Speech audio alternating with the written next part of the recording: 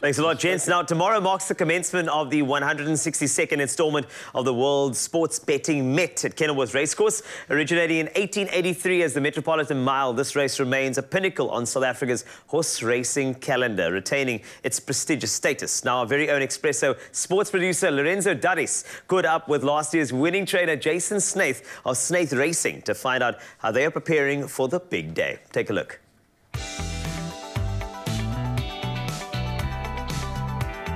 We're officially 1 day away from the 162nd running of the World Sports Bet Met at the Kenilworth Racecourse in Cape Town. It's not just about food, fashion and entertainment. It's about 169 horses in 11 races for their share of 2 million rand in prizes. We're at Snaith Racing to check out the rock stars of this weekend's Met.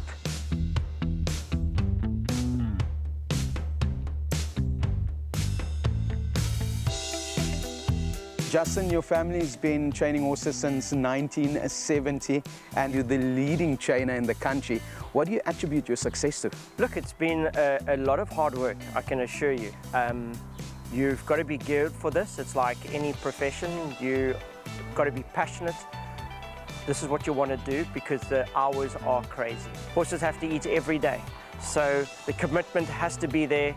You've got to wake up in the early hours of the morning.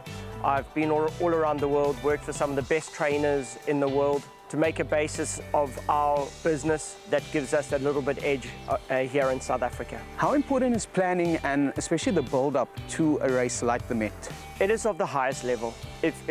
And I'm not kidding. It's very much, if you're saying like the planning of any provincial rugby side, it's exactly the same. It's very, very professional. The stakes are high, the finances are high. As you see on Saturday, there's a race for 7.5 million rand. Things have to be organized. They have to be decided in what riders may suit the horse. But at the end of the day, the most important thing is the welfare of the animal and ensuring that it is happy. That is, for me, is the biggest thing. As you can see here on this beautiful farm, the horses are given everything they need to compete at the highest level, being in a safe environment and a comfortable environment. So World Sports Betting Met is a day where a lot of South Africans come from all over. We have people coming from Natal, Johannesburg, the Eastern Cape, all coming for this one day. So everything has to be done correctly. So I see the horses are getting a little bit of an ice bath. How does that help with their recovery? Listen, Gary Player will be excited, him and his ice baths. It's a big thing. And I think it's the way the world's going in certain ways. With a lot of, you see here in Cape Town, people going into the cold water. It does work. So the nice thing about horses is that their circulation's a bit different to ours. So when cold ice water like that doesn't affect them, they have no problem with it. As you see how comfortable they are standing in an ice boot. So by having that on for 10 minutes, I can see the difference. I can see the inflammation in the leg going away. And the most important thing is that we're doing this all naturally.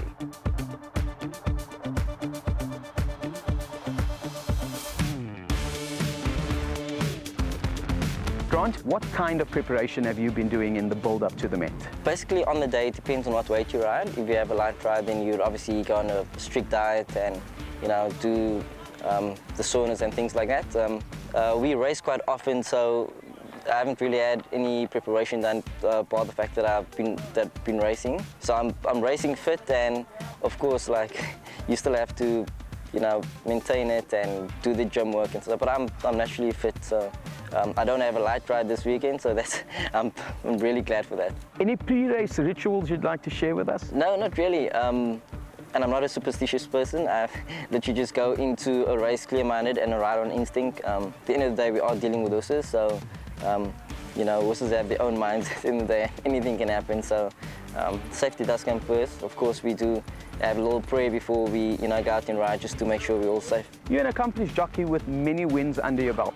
Which one stand out for you? Yeah, I was fortunate enough to have some good wins. Top of my head probably would be the Met. Yeah, it's a race many jockeys want to win. JP, who are you racing this Saturday? I'm on Bakaya, and obviously for the Met, I think he's second or third favourite, so we're expecting a very big run from him.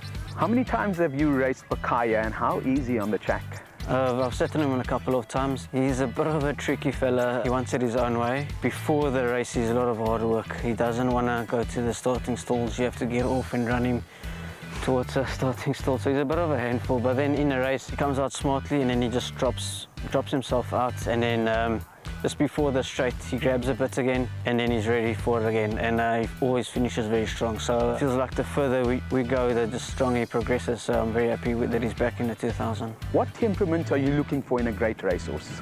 I think for sprinters, you want him a little bit more amped up, a little bit aggressive. And I think for more longer distance, you want horses to be more calmer, relaxed, so they can breathe and finish off the race.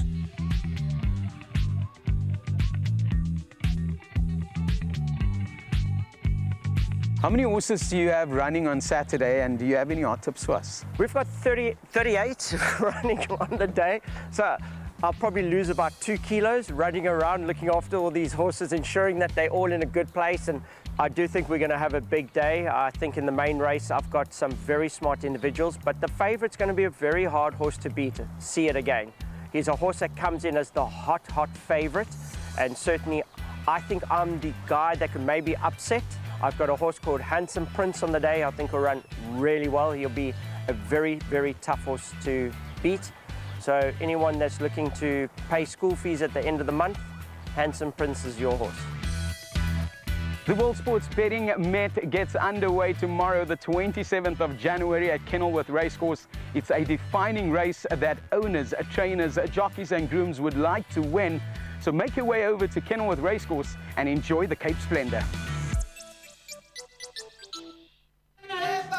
You know what? It is absolutely amazing to see, number one, Lorenzo out in the field doing his thing. What a talent. And then, of course, Jason Snaith from Snaith Racing. What an amazing house of winning horses. But the two gentlemen are still here. We've got Brandon and Aldo. Just to tell you a bit more about the items that jockeys would, use in the field. Of course, the Mets tomorrow. So let's start off. Brandon, you've got this very interesting thing that looks like it... I didn't even know what that covers. What is that? Yeah, so this is a saddle. Okay. These are obviously your stirrup irons and very light. Very extremely light. So this is... Okay, this is a saddle. That's it, yeah. Is this a saddle for... What? It's so small. Oh, look, that's what Aldo, he was telling me off camera. I mean, I couldn't believe it myself, but only the inside of the inner toes go into the irons. I thought, obviously, the whole foot goes in. Aldo perhaps could tell us a little bit more as to how he would adjust it. Wow, this is amazing. Seriously, I mean, you're learning a bit more. It's not just about the actual horse racing, but there are tools, there's expertise. And look at that. And look how thin, it's so lightweight as well. Yeah, it's about 150 grams, so essentially that would... Oh, so it's there. That's on the horse's back, and this is what protects you, and... Oh, this is great. And then obviously this is, I mean, I'm wearing your very tight attire as well. Jockeys wear very tight attire. Naturally, this is obviously for drag, right? Just to make, well, I mean, as in the wind and that sort of thing. Okay, cool. Just want to make sure that you know. Lovely. Right, Brandon, Aldo, all the best. It's going to be an amazing event tomorrow, the Met. And of course, we're going to dig a bit deeper in your Feel Good Breakfast Show.